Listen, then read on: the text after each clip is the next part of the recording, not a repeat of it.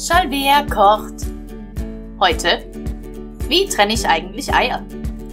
Also, ich schlage das Ei auf der glatten Oberfläche auf, dann ziehe ich es mit den Fingern auseinander an der Sollbruchstelle, ganz langsam, um idealerweise 2 gleich große Teile zu bekommen. Dann lasse ich so viel Eiweiß wie möglich ablaufen und kippe dann vorsichtig das Eigelb in die andere Hälfte. Mache da das Eiweiß wieder raus und zurück.